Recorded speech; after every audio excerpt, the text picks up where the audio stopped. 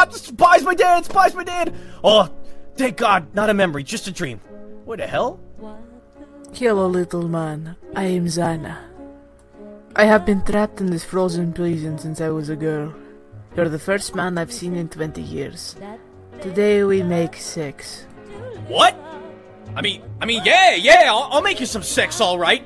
They call me the sex maker. Why, you ask? I did not ask this. Oh, well, I'll tell you anyway. It's because I am pretty much the best at sex ever. Footnote to that statement, though, actually. Some other things that I am the best at include, hitting guys with bats, running really fast, drinking milk, and, did I already mention hitting guys with bats? Because, yeah, I do that, too. Why will you not shut up? Feels like I'm shutting up. Why am I still talking? Ah, yes, good. More of this. Hey, dummy! What, did you forget about me over here? I don't see no ring on these fingers, Miss Pauline. In fact, I've known you for about 6 years now, and I'm pretty sure we're not even dating. You got that right. But do you know what book-smart ladies like me find sexier than anything? Waiting patiently for me to change my mind.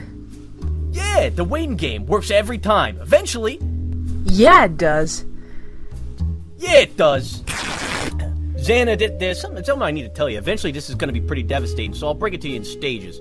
Ugh, how can tiny man hold so many words? Blah, blah, blah, blah, blah, blah, blah.